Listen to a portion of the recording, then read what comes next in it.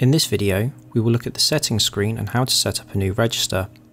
When you first receive your system from your solution provider, it may already be configured for you, or you might have to enter the enrolment code. This is the code used to identify the individual till so the web portal knows which settings to apply.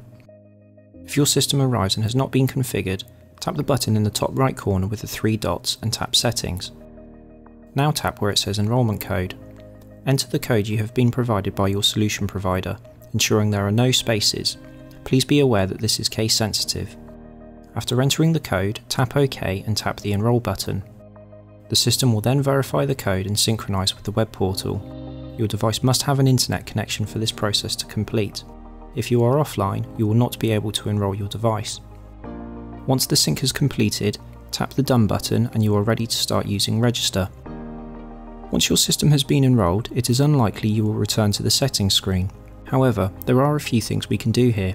If for some reason you have an issue, your solution provider might ask you to let them know the version number. This can be found at the bottom of the screen. The other troubleshooting step they might ask you to complete is what is called a full sync. When you tap the full sync button, it will re-download all the data from the web portal. This can be useful if you have been having Wi-Fi issues and want to ensure all product data is up to date.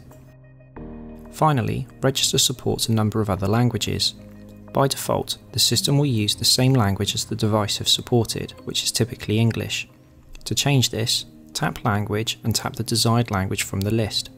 The application will then change all text and messages to that language but will not adjust product names. Further information on the settings and enrolling your device can be found in your user manual. If you still have any questions, please get in touch with your solution provider who will be able to offer further assistance.